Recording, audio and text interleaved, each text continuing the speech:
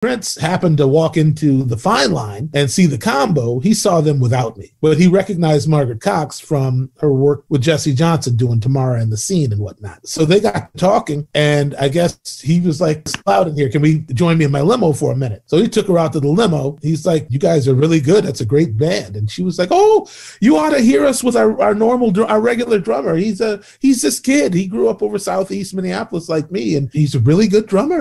And she piqued Prince's interest.